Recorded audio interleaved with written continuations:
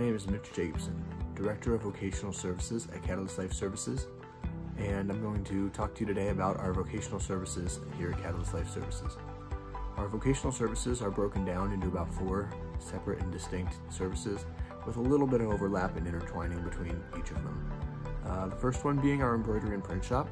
Our embroidery and print services service the Mansfield area and the state of Ohio with high quality embroidered goods and items and promotional apparel. Some of our larger contracts might be the Ohio Department of Transportation, the Ohio Lottery Commission, the Department of Public Safety, but we have no minimum order quantity. So, any embroidery needs, large or small, we can do it all.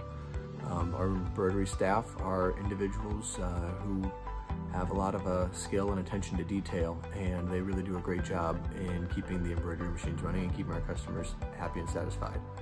One thing you might not know about our embroidery department is the individuals who are working back there are often pulled from the next service that I'm going to go into, which is our industrial workshop. The industrial workshop is entry-level outsourced manufacturing. We service most of the Mansfield area. Some of our customers you may have heard of before: Gorman Rupp, Warren Rupp, Taylor Metal Products, and Next Generation Films.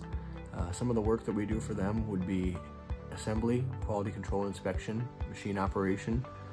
We would want to take an entry-level worker who might have a disability or another barrier to employment, put them back there in our workshop and give them an opportunity to hone their skills. Those are skills that are in demand for just about any manufacturer. We would want to give them some work experience. I'd say the average length of stay working back there at Progress Industries is between 6 months and 2 years, so we want to give someone enough time to acquire a skill set and develop enough so that they can transition into other positions out there in the community. Sometimes Progress Industries receives referrals from or makes referrals to our Vocational Rehabilitation Department. Voc Rehab is traditional job placement services like resume writing, practicing for interviews. We would also help individuals with job placement. We have relationships with hiring managers and businesses out in the community, and we'd like to be able to give people the opportunity to, go out there, meet with employers, socially distanced, of course, submitting applications, making contacts, and making sure that we can assist with follow-up as well. We might also do something for a little bit differently for an individual who might not know what they want to do. That's a service called Career Exploration, and we want to give them the opportunity to explore different career paths and try to find what the best fit is. Finally, we have the Workforce Innovation Opportunity Act programming, WIOA.